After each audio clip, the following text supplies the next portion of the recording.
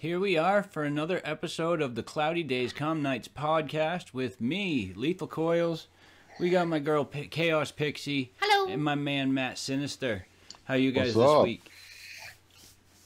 Doing good. Doing good. You know, exhausted. Been training like a madman. I believe it. You know, I mean, I'm so tired. Today, it's like I trained 6 days. I'm taking today off. And literally, like, sitting at my desk, wicking. There was, you know, I felt tired and, it was like a heavy weight, almost like somebody stepping down on my traps and my shoulders and my neck, because I'm just so damn tired and so exhausted and just so beat up from the whole week of training. I apologize. Can you hear that? Yeah. Oh. Our cat is 18. Well, he's turning 18 this year. And he's obnoxiously old, and he's at the point where what he wants to do is what he wants to do. And if that means come into a room Cats that you are have barn cats are locked- that way, busy all the time anyway. Right. Our But, youngest cat is you know, everyone goes to bed. He's outside scratching at the door. You know, let me in. I want to play. Yeah. Like, it's This one midnight, does that- cat. Go to sleep. This one does that all winter. You let him out because it's sunny out and he thinks it's nice and he wants to be out. And then 30 seconds later, he's sitting up on top of the air conditioner yelling at the window in silence because he wants to come back in. Yep.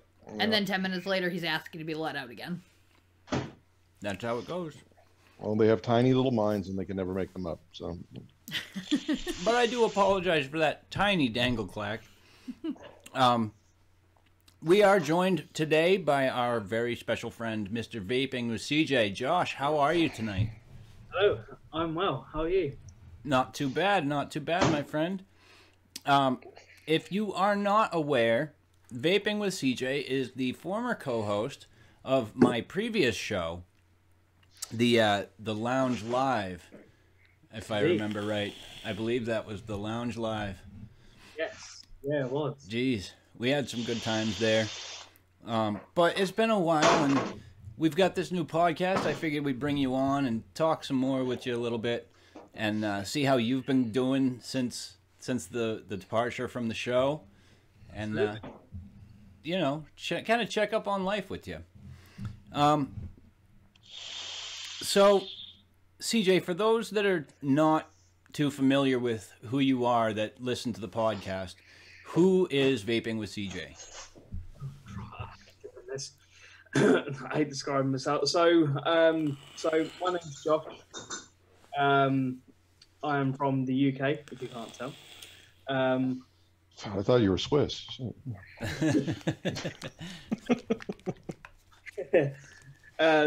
Yeah, do vape reviews on YouTube, but it's mainly juice reviews. If I'm being honest, don't have that much hardware in because of.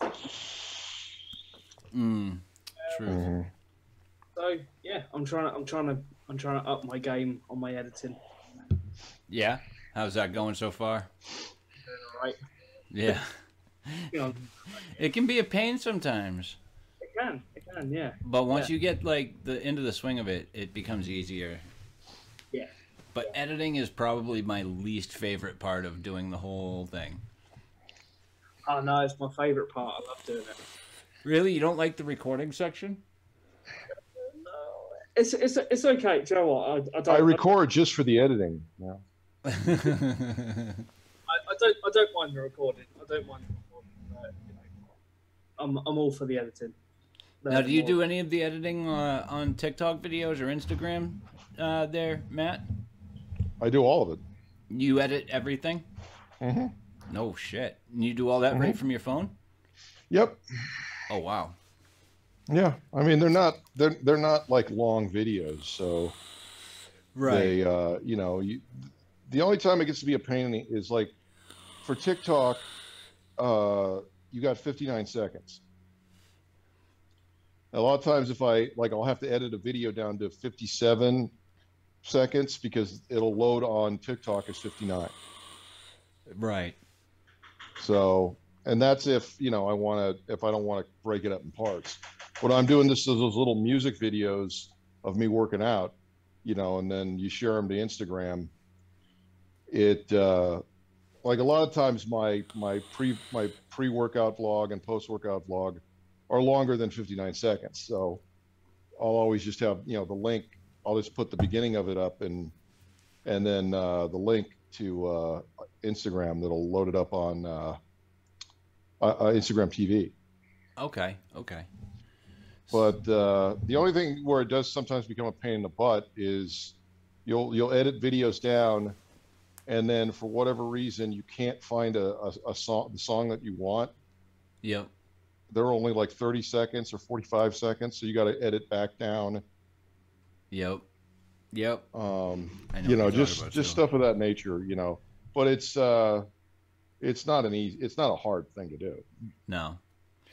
So you've been doing the editing thing now. What else is going on? Not a lot really. Just work and sleep. Just work and sleep. Yeah. I completely bypassed this segment, and we're gonna go ahead and hammer into that now. But we do the buffet. We actually do a buffet here. So, what are you vaping on, CJ? Okay. I'm vaping on I was going to show it to my camera, and it's a bad idea. It's a podcast. I need to do that. Oh, you're showing it to us. You could show it to us, but yeah. So SX Mini G-Class Trilogy on top of there, with some Zeus Juice Black Reloaded. Ooh. Yeah, it's lovely. And I've got the Topside Dual, old mod now, but I still like it, with the Goon 1.5. Okay. A most curious kernel from the Rochester Project, UK based liquid, really, really nice. And I've got the UL Caliburn G. I vape that at work mostly. It's nice to just to. Yeah, I hear you. With the Blue Burst from Riot Side. Who are you gonna throw it to? Good Lord. Got a real simple buffet today. I got the Topside Light with the profile 1.5. With mesh on the inside and Rocket Blast. And I love vaping Rocket Blast through this. A lot of people are not very high on mesh in RDAs. Okay. And I've had some mesh RDAs that are terrible, but I do enjoy the profile. I always have, yeah. We actually have two of them each. I just have one. But you only have one? I only have one profile, but I have the regular cap and two different low pro caps for it. Oh, that's true too. Yep. But we only have the OG profile. We don't have the 1.5. Yeah, well, I upgraded because I was doing the 1.5 or the original for quite a while, but then I enjoyed the 1.5 as well. Yeah. And also I got I do have the Turk V2 on top of the clutch with Breeze Tones 26s on the inside and Boule Bolu. But then I always keep a sub-ohm tank with me, and it's literally been like as soon as the coil's up in the sub-ohm tank, I'll throw it down on the desk to be cleaned, and I'll grab another one out of there because I got so many of them, and I'll just grab another one out of the drawer. Right. And so on top of the H Cigar Wild Wolf. Oh, one of my favorite mods. Is that the 235? Yes. Hell yeah! And it's got the Famo Vape Fat Baby Mesh sub-ohm tank. Hell with yeah. some what do I got here? I got Homeboy's Punch. Dude, that's a dope mod, I have to say. It is a cool little mod. Mine's in matte red, and it matches the satin M-Turk V2 cap that I have. Oh, so nicely. So nicely. I love that mod. How about you, Pixie? Again, as usual, my buffet is not big. I've got my purple, I think it's aluminum Dreamer. with the breast cancer pink mini Asgard on top. And I'm running a homebrew. What the hell is it? No, read the label. Tropical fruit.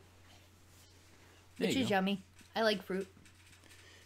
And I guess that leaves me. I am on the... yeah, you guys can't see that. I'm too far away. This is the Vert from Unicorn Vapes with the Turk V2 RDA on top there. Nice matchy black and stainless. And inside that, I've got some of this quesito strawberry cream cheese flaky pastry from Sabores del Encanto and Fogging Out with the Batman. Love that juice. We've also got the Acrylic Saga from Vapors Cloud with the Ardent from Stan and Tenacious TX Vapes and Times Vape. And I have some of my own series aliens in there, triple 28s. And inside of that, I'm running some pineapple upside down cake. And that's delicious as well. And finally, we've got the Pod Mod kit. We've got the Gallop from eFog and Horizon Tech. And in that, I'm rocking some Killer Custard. The OG Killer Custard, no strawberry or anything like that. Just original custard. And I'm digging it, man. I've been on with this Pod Mod for a couple of weeks now, and I've really been enjoying it. But that's what I'm vaping on. So, what else can we ask CJ?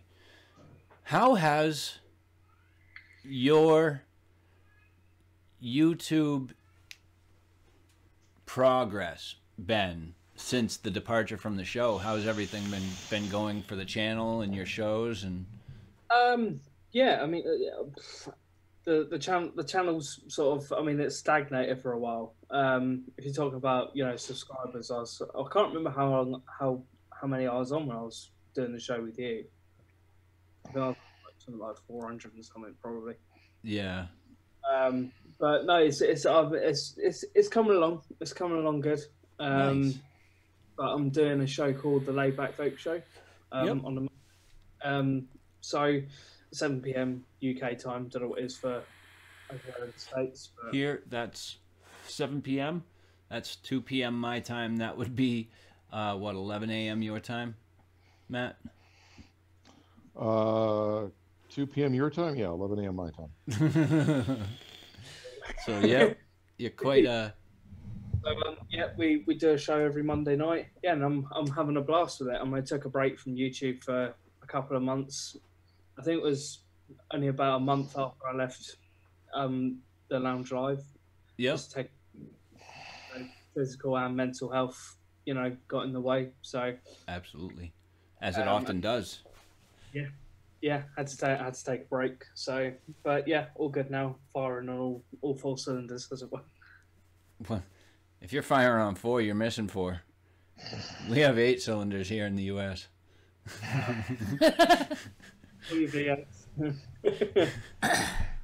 Oh man. So yeah, let's talk. Considering the steering wheel's on the wrong side of the car, you know, I mean, wrong side of the car. Yeah, you drive on the wrong side of the road, kid. Oh man. So I do want to redirect here for a second. Matt, how has training been for you this past week? Oh man, I've been really just, you know, my first 2 days this week weren't the best. You know, I was having a bit of a time, you know, because sleep is everything. And if you're not getting a good amount of sleep, it's going to throw you off. It's going to throw you off everything you do all day. Right. But then Wednesday and Thursday, I kicked butt. I was in there just, yeah. Friday, you know, I was exhausted from the previous day's training.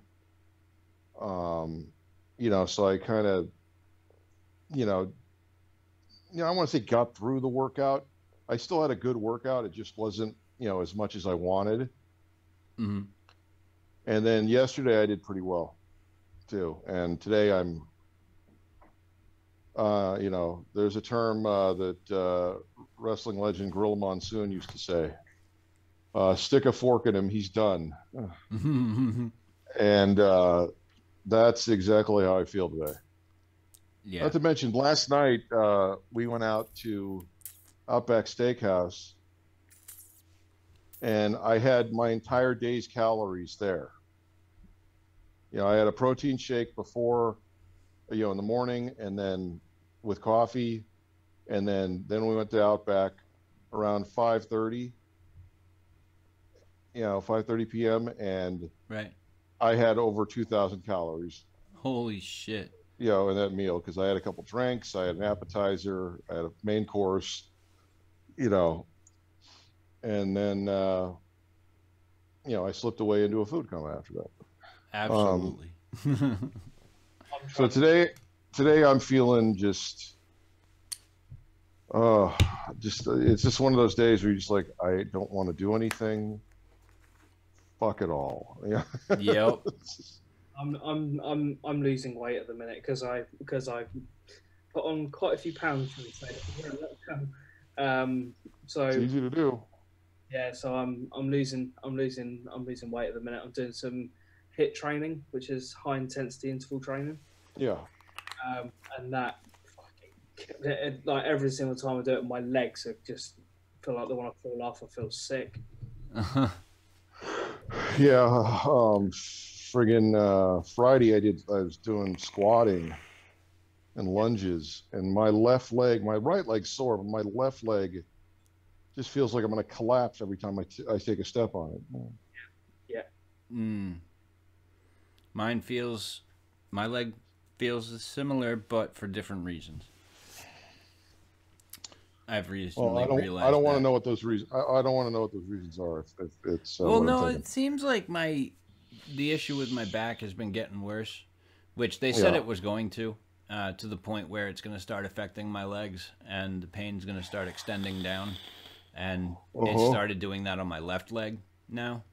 So it's been a little bit more difficult to walk and stand up and do all that normal everyday shit.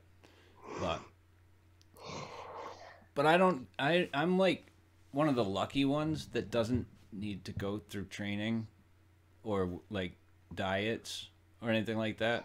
I mean, maybe being on like a training thing wouldn't be a bad idea. Yeah, but you're not doing what we're doing in the sense that we're trying to lose weight. That's what I mean. You can, like I'm one of still train. It's not just about weight loss. I'm one of those people, though. Like I said, I think I'm one of the lucky ones that can eat whatever they want, and I never have to go through that. I'm so jealous. Yes. You know, most my metabolism is so high that I burn off everything I eat within hours. Yeah.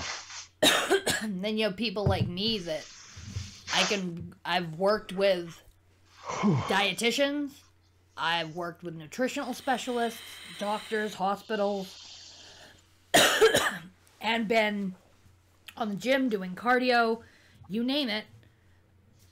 I build up muscle and I just get heavier. The fat goes absolutely nowhere. My guess would be you have food sensitivities. It's not. We've already checked through that. They think it's because of the lupus and the Sjogren syndrome. Oh, okay. The doctors have discussed how the way they feel my metabolism goes, it seems like it's constantly in starvation mode. But it's funny because I fluctuate between, at my lowest I'm like 2.5 to 210. And at my highest, I'm like 230 to 235. And depending on what I eat, I fluctuate between those. But I don't really ever get over 235, and I don't really get under 205. Like, so yeah, I'm fat, I'm chunky. Sometimes I'm fatter than others. But, like, it never really goes above or beyond that. Like, yeah. I've hopped on the scale and been 205, and a few months later been 225, 235. I'm still in the same pant size, still in the same shirt sizes. It doesn't look a lot different. Well, let me ask you, when you said you had the food sensitivities checked, did you just go to a food allergist, or did you go to a naturopathic doctor that took a blood test? Ooh. It's been quite a while. I ended up down at Brigham and Women's down at Mass General. And they sent me to 2 different specialists there. It was hell week for my mother and I, because they brought me in, they held me overnight.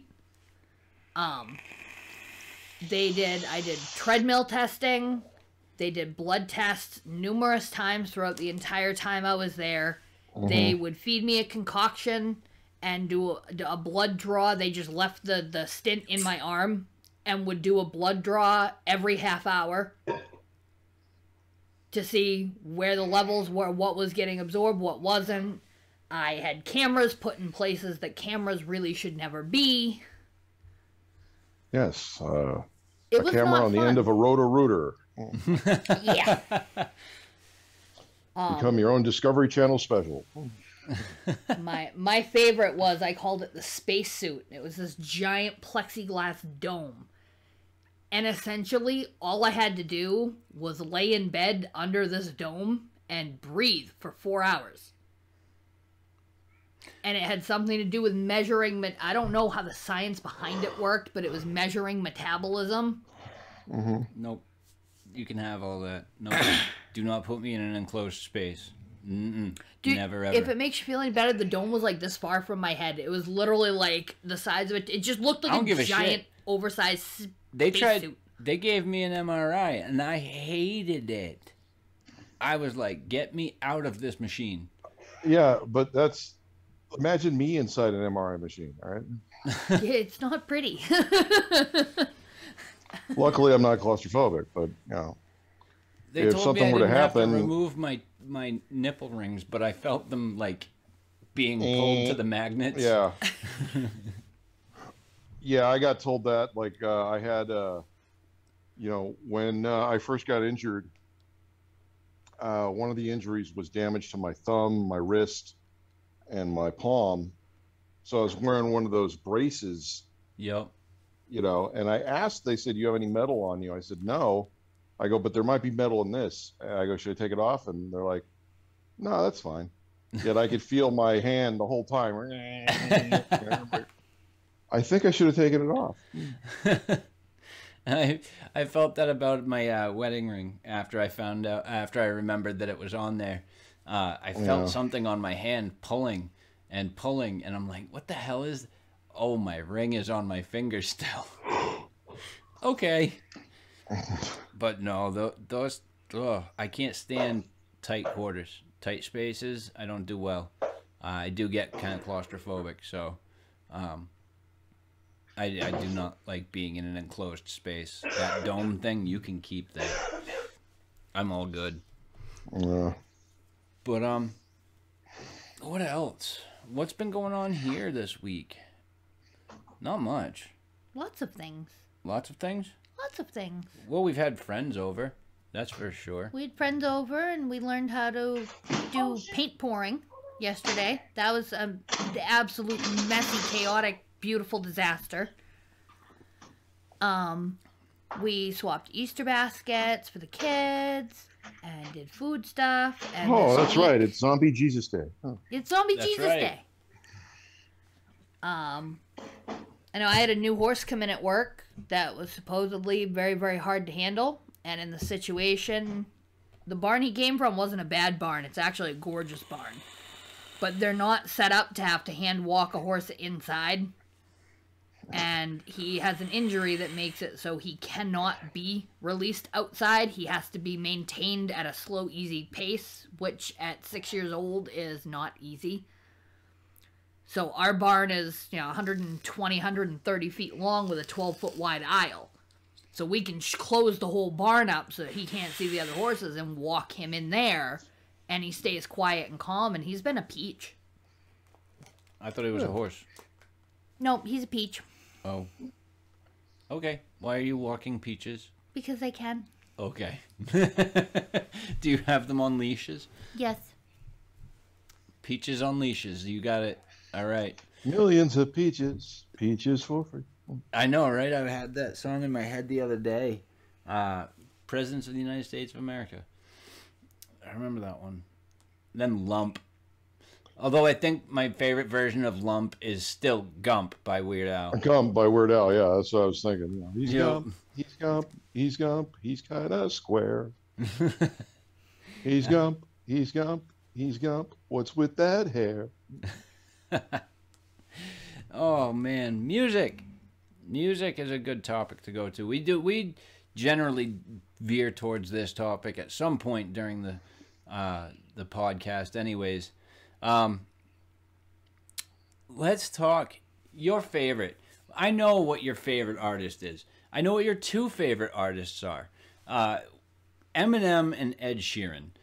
Yes. There you go. So you're not talking to me. So No. Definitely not Matt Sinister. Nope. Matt, we know who your favorite artist is. Sammy motherfucking Hagar. Absolutely. What has there been any new songs or new artists that you've found lately, Josh? New artists, or just new songs in general? Yeah, I mean, I don't listen to. It sounds well. I don't listen to any like radio or anything like that. I listen to, like you said, a lot of Eminem, Ed Sheeran, and a lot of 80s stuff. Okay. Now, when you listen to music, okay, I got to clarify. We got to clarify. 80s is a big topic. Yeah. Okay, there's a wide range of things in the 80s. So, what 80s are we talking about? There's like lots of things happened in the 80s. I lived it. I know. So, yeah, no, I listen to. That sounds weird, but I listen to a lot of my mum's stuff because I grew up with my mum blasting 80s music around the house. So things like Spandau Ballet. Okay, so the one-hit wonders, the pop music, you know, yeah, bits like that. Yeah. I listen to a lot of I know they're not 80s, but I listen to a lot of like Oasis. Okay, Oasis, Wonderwall. Yeah. That's like the only song by Oasis that I know, to be honest with you. It's the only one anyone knows. Like I said, one-hit wonders. Hey, nothing wrong with those though. I got a couple in my. Oh no, when like, we do our playlist, I always give a one-hit wonder. Yeah. Like I'll probably do one tonight. I'll probably do a one-hit wonder that I've got in my head right now, that is going to be completely like way off base. But anyway, yeah, we do. We'll get to that later on, but we do a playlist for the podcast where we'll each choose a selection of 3 songs and add them to the playlist. Okay. So keep thinking about what you want to add, but we're gonna ask you for 3 songs later. Okay. But all right. So music. What's been going on in the world of us for music? Not much, man. I haven't really obtained any new vinyls or anything. I did get Nevermind by Nirvana. I did get that album, which is I almost want to say it's like a household name at this point. Nevermind by Nirvana was probably one of their classic, probably their best album in my opinion. Which is scary for me to say that because I remember when it came out. Yeah. Well, dude, I just realized a couple of weeks ago. I don't know if I mentioned this during the podcast before, but I just realized one of the bands I listen to, 9 Inch Nails, one of my favorite albums from them, Pretty Hate Machine. I thought it was released a lot later than it was. That album came out in 1989. Yep. And I remember it. 9 Inch Nails was one of the front runners in the underground alternative grunge, that era that was going on in the late 80s, but underground. Right. And it wasn't until like around 91, 92 that, Nirvana made it with the Nevermind album, and that just opened the floodgates. Mm-hmm. And, you had like the, Alice in Chains, Soundgarden, but Nine Inch Nails was another one of those bands that came out of that era. Yep. Absolutely. And they'd already actually quite had a fan base, and they just exploded, because of the new scene. All right. Well, yeah, I thought that was weird. There's plenty of examples of that.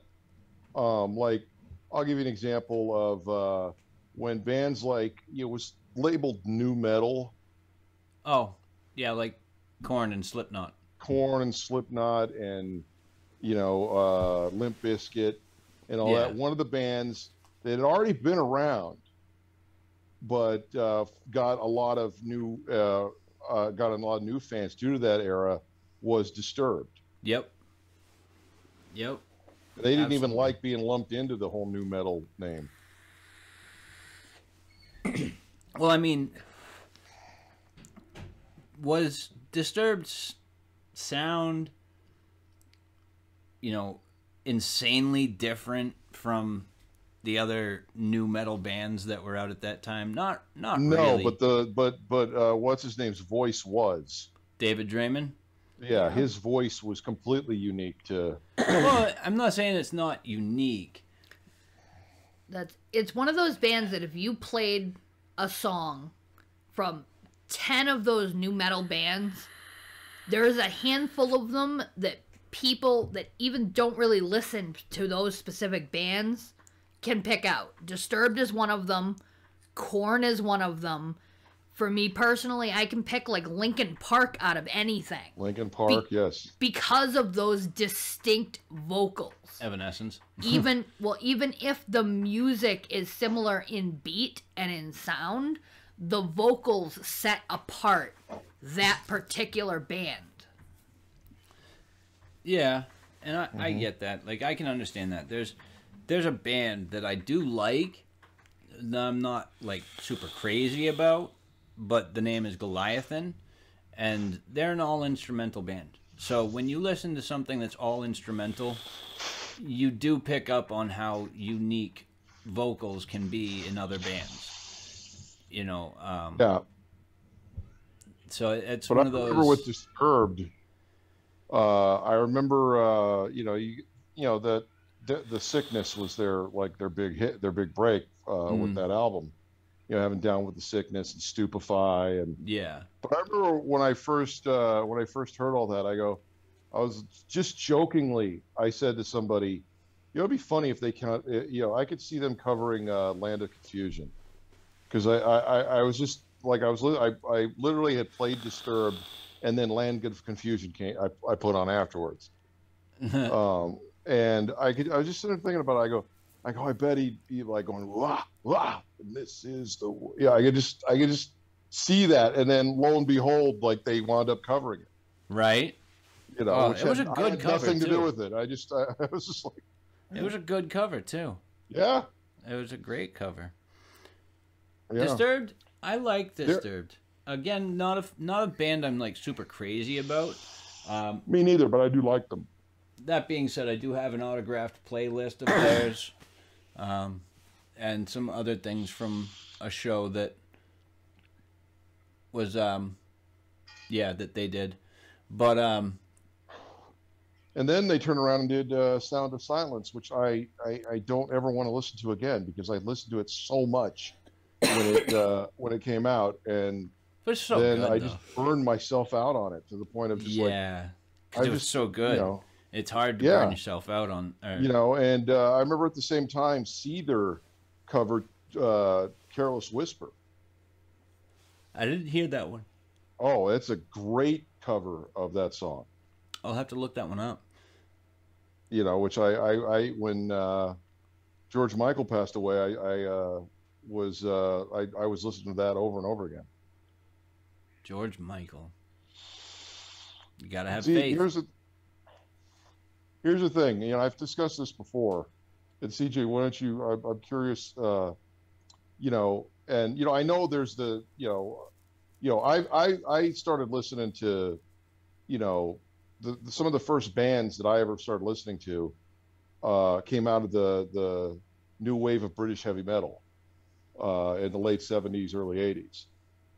You know, bands like Judas Priest and Def Leppard and Motorhead and all that came out, you know, when the British scene just exploded in the United States for probably the second or third time. You know, the first, of course, being with the Beatles. But you know, I was in that category of, like, when I was at school, I hung out with all the other metalheads, and we listened to, you know, the whole genre of stuff from Metallica to Anthrax to Ozzy, you know, and then we, of course, listened to Priest and Def Leppard and, you know, with all the hair bands, you know, Motley Crue, Poison, all that stuff. But there were always some bands that I was secretly a fan of. You couldn't tell your friends. Right. You listen to Michael Jackson. You couldn't tell your friends you listen to Elton John, you know, or George Michael, you know. So or Hanson. Well, no, you know, no. What the hell's the matter with you? There's another word I could say, but then I'll get all these woke people, you know, sending me emails. Oh, fucking Gen Z cancel culture. Let's cancel Matt Sinister. Yeah, good luck with that one. But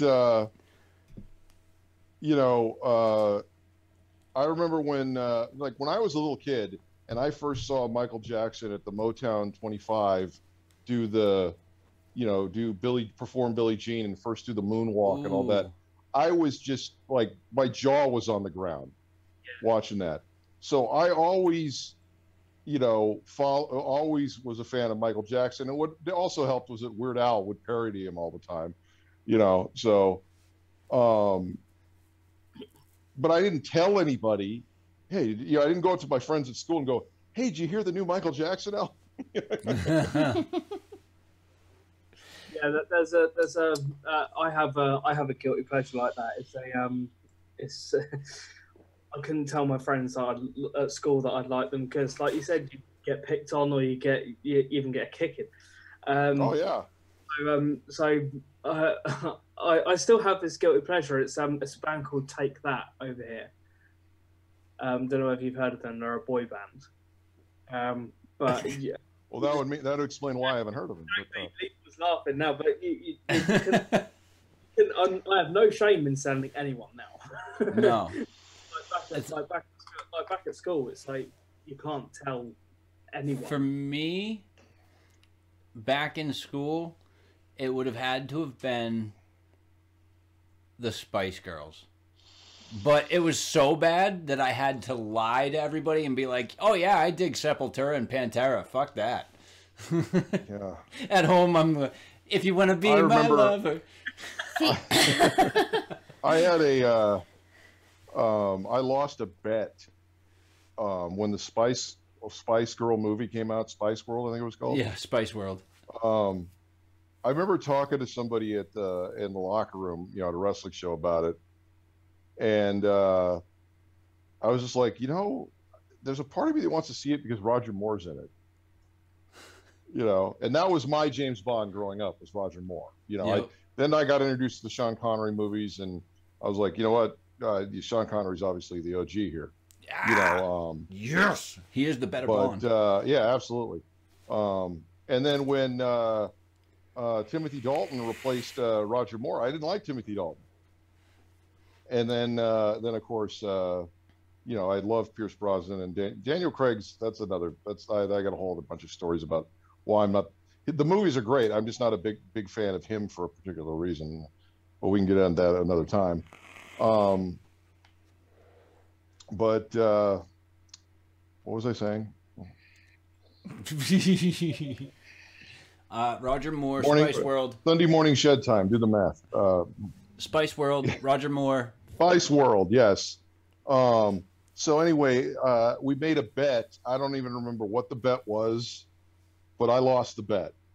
And the bet was that I would have to go on a afternoon to see Spice World, in the middle of the day, like particularly after school. When everybody's there. When all these moms with their kids are there, and then I'm there by myself. Oh, shit.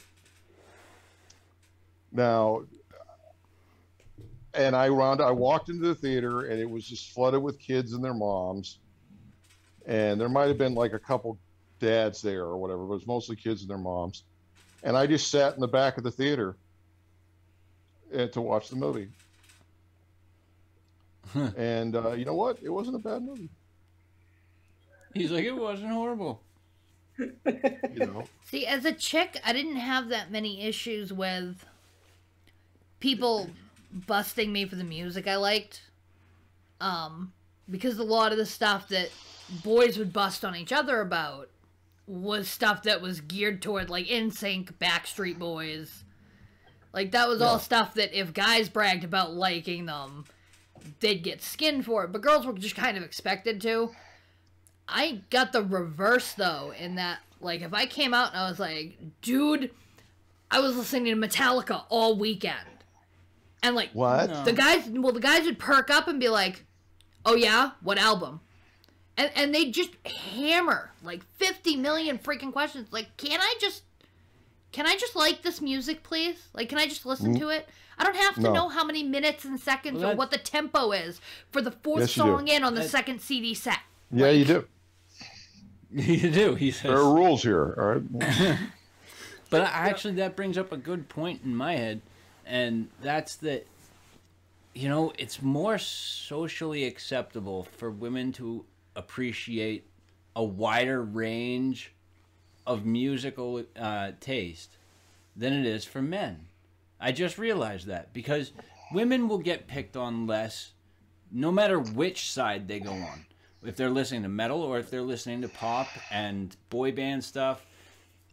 Meanwhile, the guys can't listen to that pop and boy band stuff without being ridiculed endlessly. Well, yeah, because we're expected to listen to pop and boy bands, and if we listen to friggin' metal and rock and actually can handle it or enjoy it or show that we know some of the lyrics, all of a sudden we're badasses. You don't get guys being called badass for listening to fucking Spice Girls or K-pop. And it's shitty, because it shouldn't be that way. Like, if you like music, you like music. That doesn't mean... Back when I was in school, K-pop was not even I'm more, the bands I listen to play instruments and write their own lyrics, and write their own music. Right. They don't have somebody do it for them, and then they go on stage and lip sync. Yeah, see, that's why I like Ed Sheeran and Eminem, because they both write. Yeah. It's not anyone else writing it for them. It's them actually writing it and performing it. So that's why I like them. Yeah. Because they just write. Authenticity brings a lot to the table, I think, and by writing your own music, not just instrumental music, but the vocals as well. I think that brings a lot more authenticity to your music. Well, when you say it's your song, when you say it's your music, it literally is. The whole thing came from your head. Okay. But, so like say Taylor Swift didn't write her own songs, okay? And she performs them, everybody still refers to them as a Taylor Swift song. You know what I mean? Mm-hmm. Oh yeah. And they're the face of it. But you got other talented people behind you that, don't get mentioned. Yep, absolutely. I think like Nothing More, I believe they're a band that also writes their own music. Love that.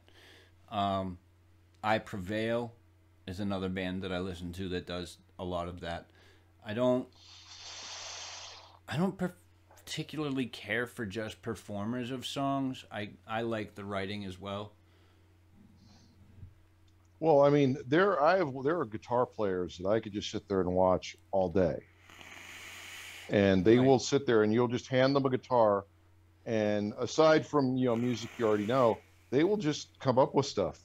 And that's what I've always said to these the boy bands and the K-pop and all this stuff is here's a guitar, write a song.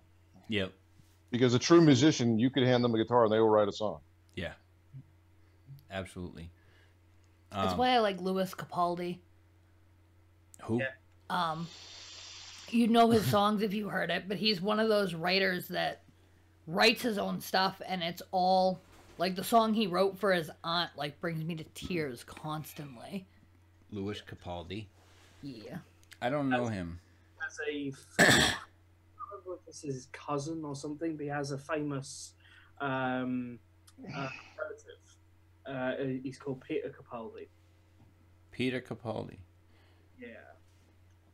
Yeah, there's a longtime writer, musician. Okay. Who his name's Desmond Child. He's been around since the '80s. Right. Worked with Aerosmith, Motley Crue. He's worked with Ozzy Osbourne. He's worked with so many different bands, and helped them write, if not did write, some songs. Right. And you talk to him, he's got the look. He's an incredibly talented artist. But at the end of the day, he goes, you know what? I don't want to perform. I don't want to go on tour and perform. I'd rather work in a studio 9 to 5 or whatever and write this song for this artist. They pay me a shitload of money and I could stay home and raise my family. Right. In the background. Kind of thing. Yeah. Yeah. And that's great. I just think it just says something about someone. When someone's coming out and calling themselves an artist, or even worse, a musician, and they don't write any of their own music, they don't play any instruments, they don't write any of their own. They're a performer at that point. They're a performer. You're a performer. Right. You're not a musician. You're not an artist. You could be a musician. You're not an artist. Well, no, they're not a musician either. Musicians play instruments. Music. Well, if you're a guitarist and you're playing music, then that's a musician. Yeah, you're a musician. Yeah. Right. But if you're Britney Spears, oh God, no, you're a performer. You're just a performer. Yeah. Spice Girls. Yeah, exactly. And there's nothing wrong with that. It's just I just have my my drawbacks is I'd rather watch, it's just like I say, when I'm at home, I don't listen to music on the radio or I always put a concert on because I want to watch the performance. Right. I hear you. Yep. I do, there's been one live show that I've watched online, and I don't remember what platform it was on. It might have been Amazon, I think, maybe, but it was Roger Waters' The Wall live. Mm-hmm. That one was pretty darn good. But then again, I'm also a big fan of The Wall as a movie in general, and the album is great too. I don't know. Speaking of, though, I'm not big into musicals, but there is one, and yes, I know we're changing topics again. There is one that really I did enjoy, and that was Sweeney Todd, Demon Barber of Fleet Street. That was probably the dopest musical movie I've ever seen. Hey, what, Chris? I listened to that soundtrack. I listened to it daily. It's so good. Yeah, you just listened to the soundtrack, huh? Yeah. I haven't watched the movie for years, but I just listened to that. I love the movie. I never actually tried listening to the soundtrack on its own. But that's all good. I don't know why that just popped into my head. It just did. I guess because The Wall is a musical, but of sorts. I mean, it is a musical. It does have a lot of songs in it. and you don't necessarily have to be on drugs to watch it. It helps, but it's not. You don't have to be under what? You don't have to be on drugs to watch it. Oh yeah, no, no. It helps. Yeah, especially those cartoon sections. Oh yeah, dude, those are trippy, trippy. So, what? You're on the Laid Back Vape Show. What is the Laid Back Vape Show about? Right, so it's a vape show. Yep. Me, Ian above the clouds, and like Monday night, 7 p.m. And yeah, we talk a lot of vape. There is like movie that kind of thing. It just is off, and unlike on the other vape show, it's not planned. Oh, kind of like this. Yeah. And it's sort of like sit back. It's early afternoon for us, early evening. Sorry. So it's just like a sort of back after work. Right. Watch a live show with us. All right. Yeah. Well, it's a lot of fun. Yeah, I've caught a few episodes. I think it's a good time. If you guys aren't familiar, head on over to Vaping with CJ's channel. I know he's got a lot of content over there, and go ahead and give him a sub, as well as the Laid Back Vape Show. That's their own channel, correct? Yeah, yep, the LBVS channel. Yes. That's right. Yep. So you guys can find them on YouTube over there as well. I believe Vaping with CJ also has an Instagram that he does. I don't do much on it. What? I don't do much on Instagram. No? Don't do much there? Maybe you should. Maybe you should start posting like your juice videos all over Instagram. Yeah, and just like tag the shit out of them, like hashtag the crap out of it. And be like, juice, e-liquid, e-juice, vapes, vaporizers. Just hashtag bomb it. Yeah, I have been thinking about Instagram. But yeah, I'll put whenever I post a review, it's always up on Facebook. So the minute it goes up. So awesome. I know that we are going to be running short today. My apologies to the listeners out there. Sadly, I've been feeling under the weather the past few days, so we're not going to be going as long tonight as we normally would. We're going to continue on here, obviously. But, yeah, just to let you guys know, heads up, halfway through the show, we're like, oh, yeah, by the way. Anyways, I know we were talking about it last week a little bit with Grim Green, and I know that I mentioned it before the show, but I'm going to mention it during the show as well. Matt, when I had told you that I had finished watching the Justice League, Zack Snyder's Justice League, and I was very impressed.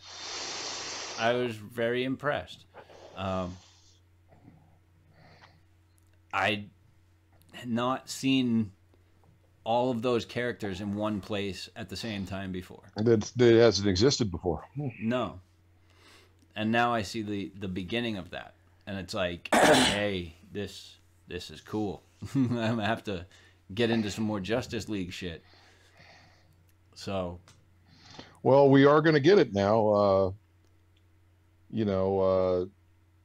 Hashtag Restore the Snyderverse has been the top trending hashtag in Twitter history. Really? It got like over 3 million tags within a certain period of time. Holy shit! And the one before that was 2 point some million for Avengers Endgame. Holy cow. The vice president of Warner Brothers had come out and said that there's not going to be a continuation of the Snyderverse, but then that's when the hashtag Restore the Snyderverse started, and the internet just blew up, and but then HBO Max came out and said, look, we're in a partnership here, and it's really our decision if we want those movies and we want them on our platform. Right. And so it looks like it's going to happen that you hear things, and but I remember when the original Justice League came out and it bombed, and that's when the bring the Zack Snyder cut, the Snyder cut. And it took years till they finally were like, well, we're launching this HBO Max platform. What is a hook that we can use? And boom, there's the Zack Snyder's Justice League. So it will happen. The HBO Max has already said they want the one thing they want is the Ben Affleck standalone Batman movie where he fights Deathstroke. Yes. So they've already said that. So isn't there going to be? I saw that. Hold on for 1 second, guys. Sure. I did see that at the end. Did you watch Justice League, CJ? I watched with Joss Whedon, but it's Zombie Jesus Sunday. Everybody's kind of coming in and out. Yeah. Oh yeah, absolutely. Yeah, no, I saw that at the tail end, on the boat in the epilogue, and I saw the boat, and I saw him on top of it. I'm like, oh, I know who that is, and it's not Deadpool. I was like, I know who that is. The scene at the end where Deathstroke shows up to talk to Lex. Yes. Lex Luthor. Yes. Yeah. Oh my God. I was like on cloud nine. Did they make a movie with Deathstroke? No. Not yet. This is a brand new Deathstroke. Mm. Now Deathstroke has been in the Arrowverse. Okay. On the CW. He was a big part of the second season of Arrow, and he's made many appearances since. Okay. But but as far as Deathstroke in the movie verse, in the Deathstroke in the versus Batman, that has never happened on film. That's going to be very exciting. Yes. I can't wait to see that. That would be great. What's that? Is there going to be a new Batman? No, they want they want it to be Ben part Affleck. of the Justice League era, the Zack Snyder verse, and they want the standalone Batman movie with Ben Affleck playing Batman. Which, I don't know, like, my favorite is still Michael Keaton. Like, I grew up on the original Batman. So Michael Keaton has been my favorite Batman of all time. That being said, do I think that Ben Affleck plays a bad Batman? Absolutely not. I don't think he plays a bad Batman. Ben Affleck, Batman was trained by Kevin Smith. Kevin Smith is the ultimate comic book nerd. And when Ben Affleck was chosen to be Batman, everybody, of course, shit all over it. And Kevin Smith was the one guy who came out and goes, guys, he's got this. Yeah. And in Batman v Superman, particularly the Ultimate Edition, that warehouse fight scene when he goes to save Martha Kent, that, I mean, he was just he shows up and people were just like, well, Batman's killing people. He's killing people. I go, yeah, he's been doing crime. Batman eventually starts killing people. He's been fighting crime for 20 years. Eventually he's going to get a little jaded, It's just like, he's going to be a little ornery. Yeah, exactly. It's just like, this whole, hey, you need to pay your debt to society and become a better person. Eventually, he's not going to care about any of that crap, you know. Especially after he thought the Joker killed Jason Todd. You know. I have to say, my favorite Batman is still Christian Bale. Yes, I'm not. Christian Bale was a great Batman, but those are standalone movies. Yeah. They weren't part of the DCEU. I like to tell jokes too, by the way, CJ. And since ones, we're on the topic of orphans, I already told you that joke. Now you're stealing my jokes to tell someone else. Wait, which one? I was gonna say, what do you call an orphan taking a selfie? What? A family photo. Family photo. Okay. No, I was talking about the one I told, like either last week or the week. I think I told it one during the Bogan episode. Was what do you call a virgin in Alabama? Mm. An orphan. Oh yeah. You did say that one. Yep. Yeah. Yep. Then there's another good one. What do you call a nun in a wheelchair? A Roman Catholic. Virgin Mobile. Virgin Mobile. But no, I do like. Not necessarily. You don't know with certain nuns. Why are orphans bad at poker? They don't know what a full house is. Yeah. Why are orphans bad at poker? Not why are virgins bad at? Okay, all right.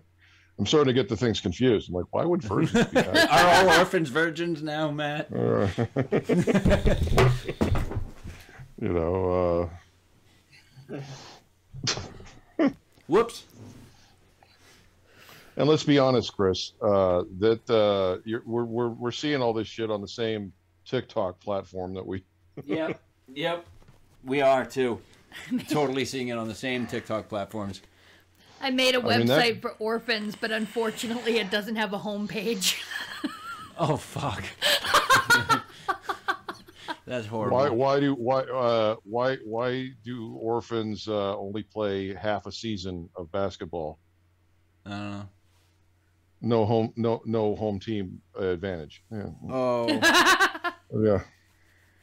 No home team advantage. They can only visit. They can't play at home. Yeah. Just a quick disclaimer, everybody out there: we are not prejudiced against orphans at all. This is all in good fun. Yeah, I mean. Unless the dark humor page we listen to or we watch on TikTok is mainly a group of black guys just telling the most racist, disgusting, sexual humor they can at one another. And, there was one that he said, my mom told me no electronics at the table, so I unplugged grandma's life support. Yeah. No, the worst one these guys said was, "Why is Kobe Bryant the best black father?" Don't know. Because he took his kid with him. Oh. I'm going to hell. That's fucked up. But I'm going to hell laughing. That's funny. I mean that. But Batman was. Oh yes, we were talking about comic books, and somehow we geared towards orphan jokes. Okay. Well, I figured Batman was a good topic to tell an orphan joke, so. It's like, did you hear about the kid who found the genie in the lamp? No. He rubbed the lamp, the genie came out, and he says, "You can have anything you want." And the kid goes, "I want to be like Batman." So the genie killed his parents. Oh. He wouldn't have been Batman if his parents hadn't been killed. That's the fact of the whole situation. Oh shit. I like the jokes that they fall in the category of morbid. Like, my girlfriend dumped me, so I stole her wheelchair. Guess who came crawling back to me today? Yeah. Like, after my wife died, I couldn't I couldn't shower alone for 12 years. Then I got out of jail. One man's trash is another man's treasure is a wonderful saying until that's how your parents tell you you're adopted. Yep. Oh, God. Well, you know. Oh, man. So, what's coming up on the channel this week, then, CJ? If anything, other than the show. Yeah. I have the UL G. I know I'm late to that one, but and I got other juice from the UK. Is Rachel Rabbit. What the hell is it called? Food Reset. Okay. That's the drink that I haven't reviewed. I was playing around with it the other day. I was playing around with it this morning, but that's another story. Happy Easter! Happy Zombie Jesus Day! Hey, honey, I hid some eggs. Want to find them? Something I got to watch later, too, is one of my favorite Easter bits of all time by the late, great Sam Kinison. Yes. Where he talks about, you know, this is how he knew. He goes, the Jesus was never married because no wife would buy the resurrection story in a million years. First of all, he leaves on a Friday afternoon with 12 fucking guys. Then she sees him again on Monday, looking like he hasn't slept. And where have you been for 3 days, Savior? Oh, where are your God. 12 friends who won't get a job? Where are they at? Disciples, my ass. They're losers. I can hear him saying that, too. In the typical Every Sam one of them Kinison that says, scream. I believe, we put them up and feed them. Every single one of them, they're using you, and you just don't know it. Sam Kinison was so funny. Oh, so funny. I halfway met Sam Kinison when I was a kid once. Halfway? Well, I was just like, I saw him and I bumped into it. Oh, you and bumped said into hi. him. I didn't like meet him and, shake his hand and say, hello, my name's Matt or whatever. We were at the Rainbow Bar and Grill in Hollywood. Okay. I was there with a friend and his family. I was probably, 12 years old, and I went to the bathroom, and as I was walking back, I ran into him. I wasn't paying attention. I bumped right into him, and I looked out at him, and I for a second, I half expected him to just start yelling at me, do the yes, yell right in my yes. face. But he just said, excuse me, and he kept walking, and I was just like, Sam Kinison? And then he turned around, he waved, and he just kept walking.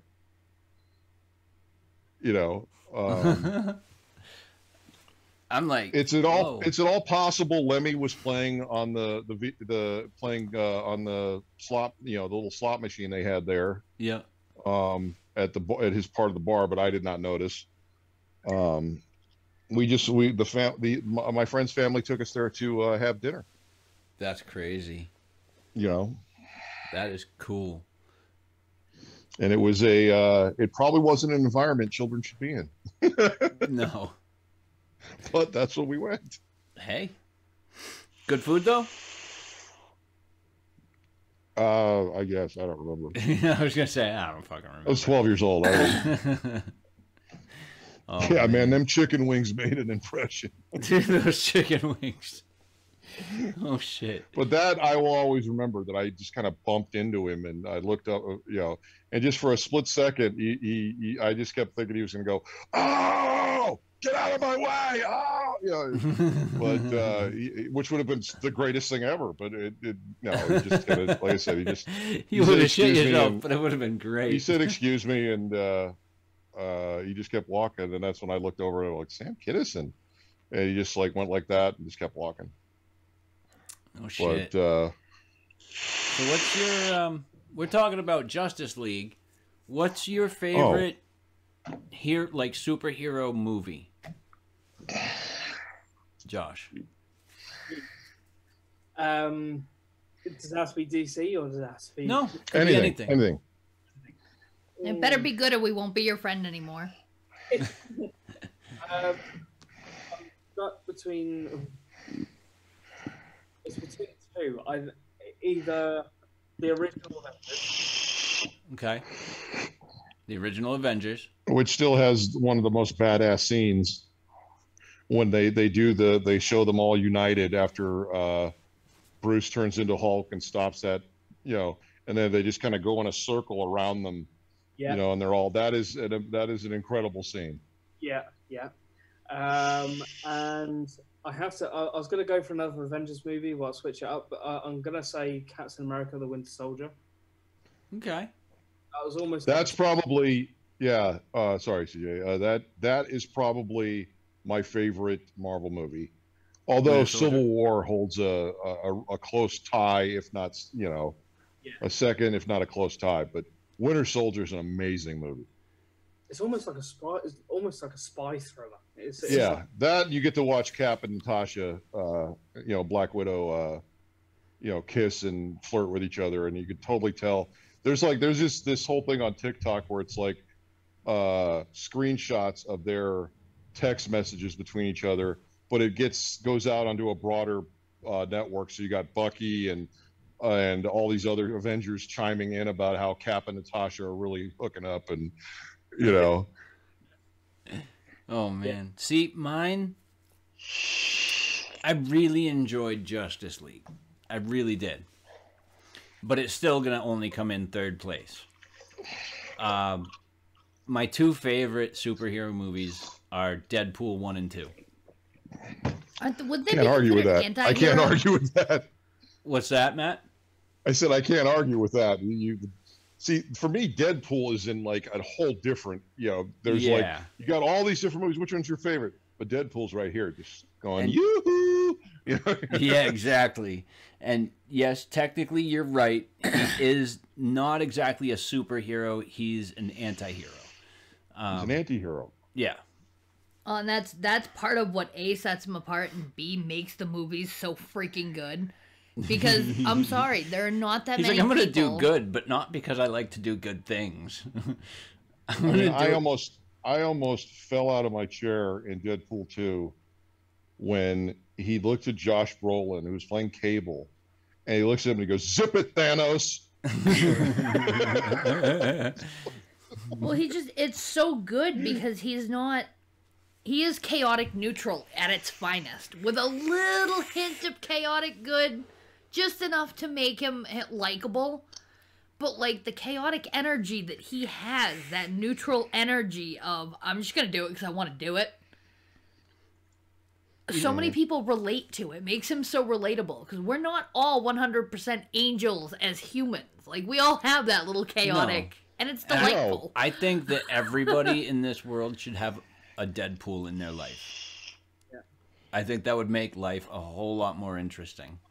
I'm just so glad that they gave Ryan Reynolds another chance at Deadpool, because X-Men Origins for a third. Yeah, and I'll tell you the story about that, CJ. When I saw that in the X-Men Originals Wolverine movie, I was like, and then I saw what they did at the end, and I was just like, they sewed his mouth closed. What? Yeah. In the blue fuck did just happen there? All right, I couldn't believe it. So when the Deadpool movie came out in the theaters, I was scared to go see it. I didn't know what they were going to do. Yeah. And then I watched it. I finally got told, like, by a ton of people, like, "No, dude, you got to watch this movie. It's great." And I was like, all right. And it was on pay-per-view, and I ordered it on pay-per-view, and then I instantly regretted not going to the theater to see it. Yeah. I mean, it even takes the piss out of other superhero movies he's been in the first one where he goes, "Don't make a super suit green." Yeah. Yeah, it was a whole, because of the Green Lantern thing.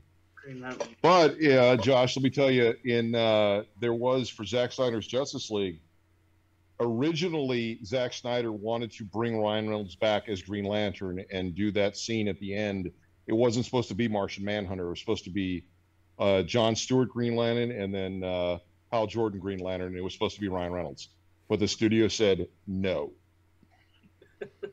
Wonder why. Yeah. Maybe it had something to do with Deadpool shooting Ryan Reynolds in the back of the head when he was reading script for Green Lantern. And you're welcome, Canada. You're welcome, Canada.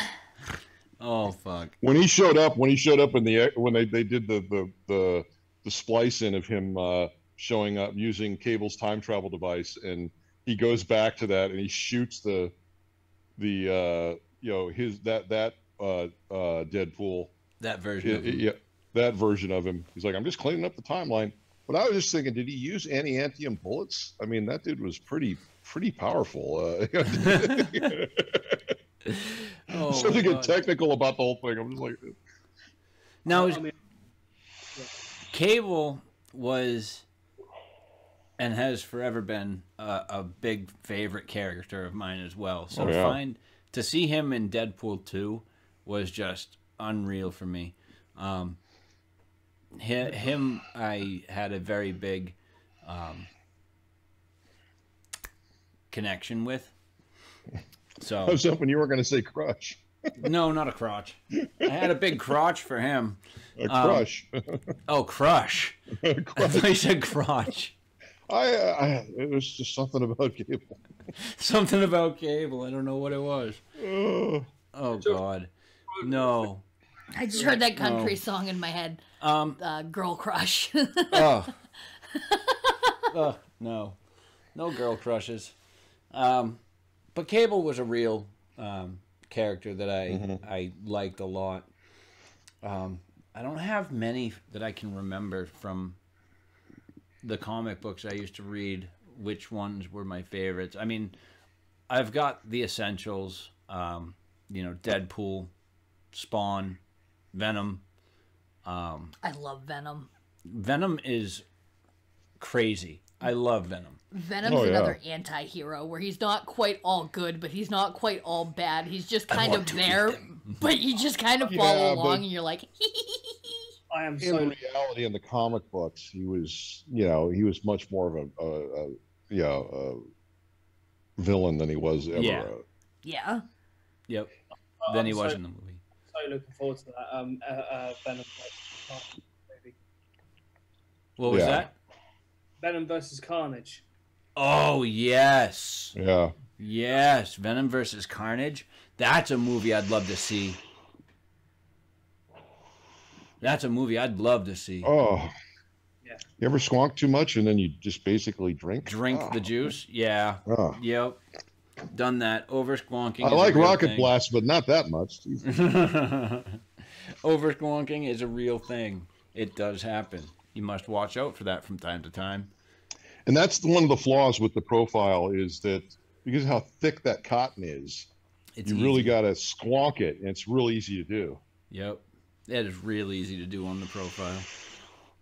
Absolutely. Josh, what's been one of your favorite atomizers lately?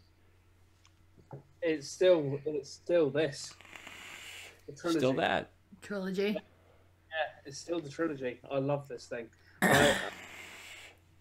The Arbiter's good by Oxford. That's a really good RTA. But yeah, it has to be the trilogy. I use it every day still. Yeah, and that's how I am with my my Titan RDTA from Steam Crave. I love that tank. It just stinks that just before the podcast, it poured juice everywhere. So I'm not using that one right this second. I have to clean it up after this podcast. So. But we are running down on time. So what we're going to do now is we're going to do our podcast playlist. And have you been thinking about songs that you'd like to add today there, Mr. Josh? I've written them down. You've written them down. Okay, now it's my turn. I've written them down because I didn't want to forget them. Did you want me to say them or? Yes. What's the first one? Okay, so I've gone for 3 songs which I absolutely love at the minute. Well, one I absolutely love at the moment, and two are songs I've loved in the past but still love. Okay. So my first one is Nat by Eminem. That's recent. That's very recent. Was it Axe? Nat. Nat? E-N-A-T. Nat. Like a little insect. G-N-A-T. Nat. Nat. Okay, Nat by Eminem. Yep. Okay. The second one is The Bucket by Kings of Leon. The reason I have that down is because it's one of the first songs I ever heard. I think it came out in 2004, I could be wrong. I was about 10 years old. So it was one of the first songs I Kings of Leon were out when you were 10 years old. Yeah. I hate you right now. How old are you? You look like a baby. Yeah, they were pretty well new to the UK. I think they've been going in the States for a lot longer. But How old are you? 26. Holy Jesus. He's still a baby. I know. I was 13 when you were born.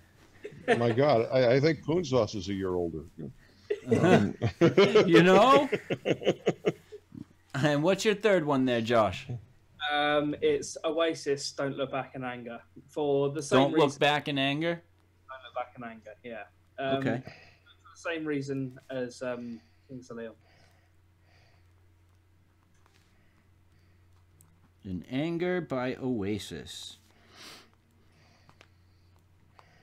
Okay. How about you, Matt? Okay, well, you know how I break it up into categories. I do one song from more of today's music, stuff that at least came out this century. Right.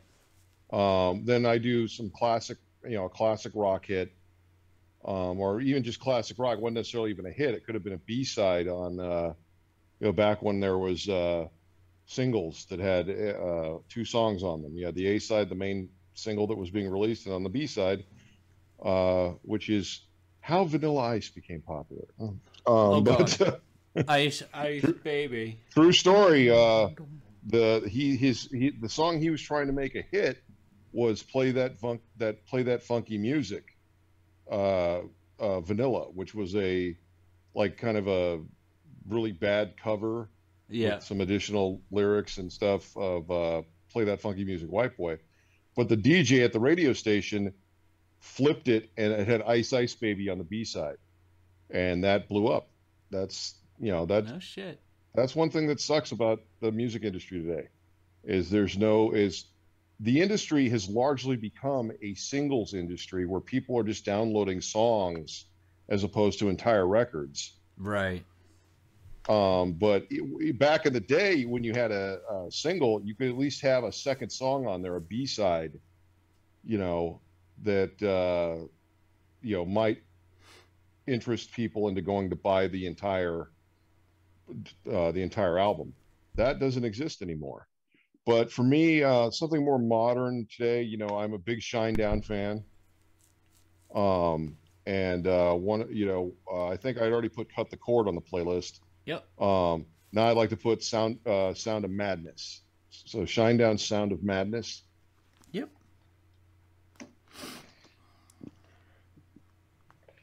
Shinedown.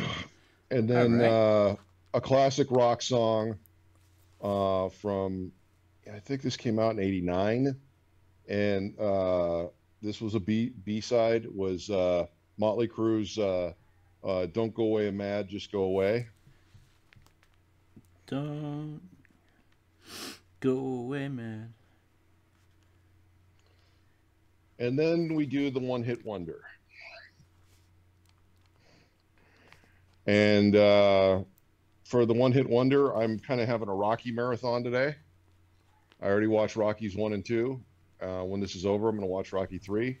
And from Rocky 3, we're going to pick Survivor, Eye of the Tiger. Survivor, Eye of the Tiger. It's the eye of the tiger. Da, da, da, da. Survivor. All right. And Pixie. Savage Garden, 2 beds and a coffee machine. Oy. What is up with all these songs with really long names? This is hard to write down very quickly.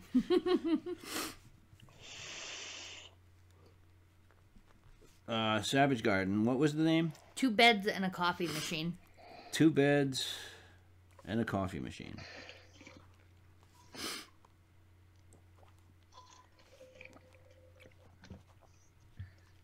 Jesus Christ.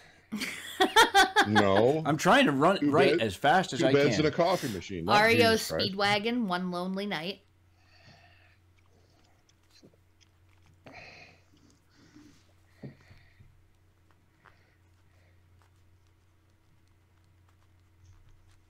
And Just Because I Love You, Third Eye Blind, Jumper.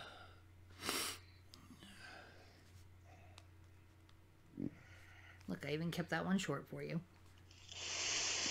All right. Jumper. I wish you would step up from that ledge, my friend. Please don't quit your day job. I don't. I don't. You know. Quick. Keep stepping out. One more step. Yeah, just jump off the ledge. Go goodbye. You're an asshole anyway. Right? No. I'm kidding. I don't actually mean that, ladies and gentlemen, boys and girls, children of all ages. Keep your arms and legs inside the vehicle at all times. So my songs. We know my style. I love metal. So I am going to pick a metal song right off the rip. We're going to go with Lamb of God, Laid to Rest. And basically, that's the very first Lamb of God song I ever listened to. And I heard it, not surprisingly, on a Guitar Hero game. So, but that was Laid to Rest.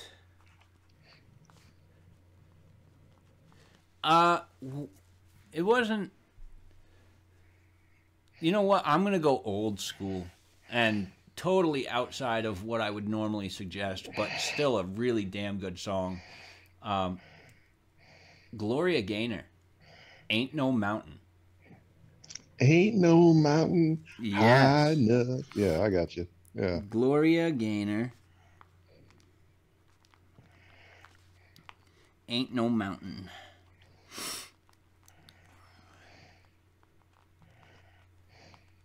And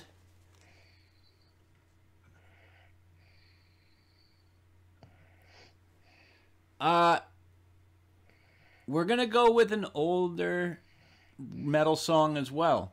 We're gonna go with some Slayer this time. Off of the Rain and Blood album, we're gonna go with Criminally Insane. Great album. Very good album. One of my favorites, actually, from that era. Yeah. Definitely one of my favorite albums ever. Criminally Insane. All right. So that's going to wrap up our playlist. And that is actually going to wrap up the podcast as well. I want to give a big thank you to Vaping with CJ. Josh, thank you for taking your time out of your day. I know you've had a busy one today. You've been at work all day. So I appreciate you stopping by and hanging out with us for a bit. No problem. It's been a pleasure. Thank you for having me on. Absolutely. Where can people find you? Where can people find you? Vaping with CJ on YouTube, Vaping with CJ group on Facebook. I might start doing some things on Instagram as well, so don't check me out if there's Vaping on Instagram as well. So head on over there as well. And you can catch me on the Laid Back Vape Show at Monday at 7 p.m. UK time. Absolutely. How about you, Matt? What you got coming up this week? Where can people find you? As usual. I'm putting in a 3,000% effort in getting my health back. I'm documenting everything on TikTok, Instagram, which you can find at Matt Sinister. both platforms. You can check out my YouTube channel, which eventually I'm hoping to create like a whole documentary of my journey of getting my health back and putting it all on YouTube. But you know, Matt Sinister's YouTube channel, and of course you can also find me on Discord, which is pretty much a daily thing. Absolutely. You know, the Vape Stew, the Cool Kids Club, you know, with Grim Green. Yeah, it's really Discord has been such a positive in my life of being able to be part of a community, a vaping community where you know people all over the world. Mm-hmm. And you know, I look forward, if I ever get a chance to go to Australia, to meeting Breeze Tones, you know, Yep. and you know, or going to Canada and meeting Sammy Nitro and Uncle Chris. Yeah, Uncle Chris. You know, but even in our own country here, there's parts of the East Coast that I've never been to, and there's people out there that you know, yourself included, Chris, that you know, I would look forward to the day that we can all get together. Absolutely. When all this COVID stuff is gone, when, you know, we're all of us financially are in better situations, Mm-hmm. that we can all, you know, do a Stooge hangout or a Cool Kids hangout, or, you know, a combination of both. Yeah. But the key to all of it is Discord. Yep. It is. Absolutely, you're right. And this even goes back pre-COVID. You know, I've been hanging out with people in Discord and Zoom rooms for the past 3.5, 4 years now. And it's a blessing to be able to connect with so many people, with so many like-minded people, is what I meant to say. And just being able to hang out and, you know, enjoy other people's company, even though we can't, you know, do that in public right now. Yeah. But you're right. It's a great thing. It really is. How about you, Pixie? Not really.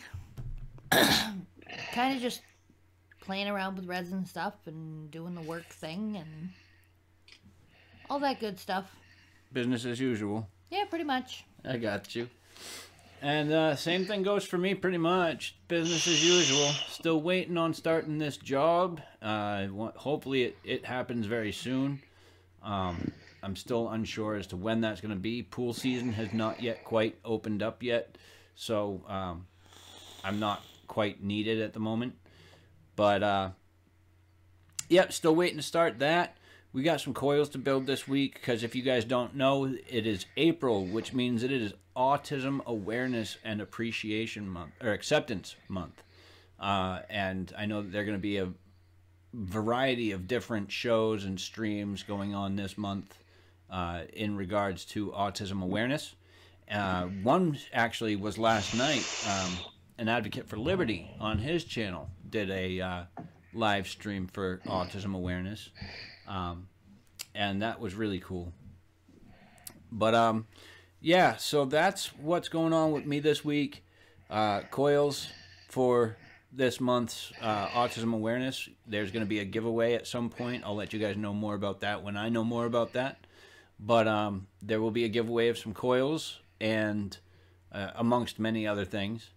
And yeah, that's what I've got going on. So that's going to wrap us up today, guys. Again, CJ, thank you so much for popping in, bro. We love having you. And yeah, so from all of us to all of you guys out there in YouTube and Spotify land, you guys can catch us again next week with another episode of the Cloudy Days, Calm Nights podcast. But until then, I hope you enjoyed this podcast. And yeah, we'll see you next time. Bye. Bye. Bye-bye. Bye.